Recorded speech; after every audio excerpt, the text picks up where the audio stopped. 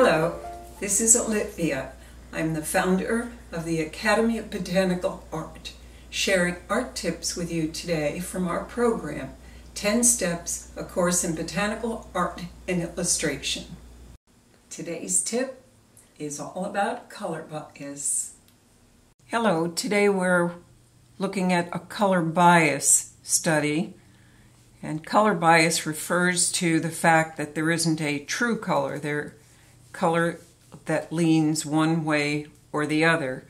So, for example, red would be a violety red or an orangey red.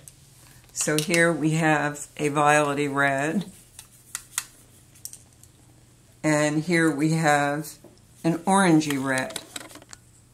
And when you take those two reds and you mix them with a violety blue and an orangey blue, greenish blue, you end up with different purples. And as you can see in the chart here, we end up with 4 different purples: a bright purple, a mid-range, and a dull purple. And so what we have down here are the mixes that have been created.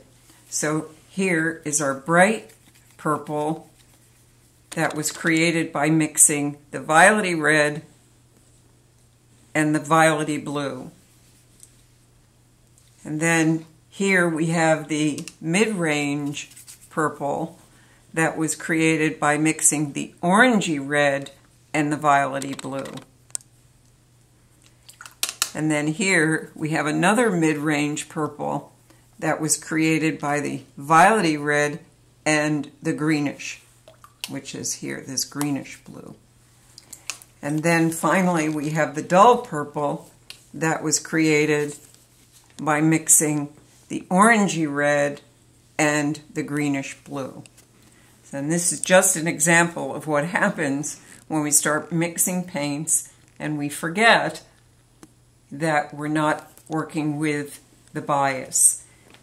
And one of the things you have to understand is that the colors will start canceling each other out. And that's the cause for the paint going from bright to dull.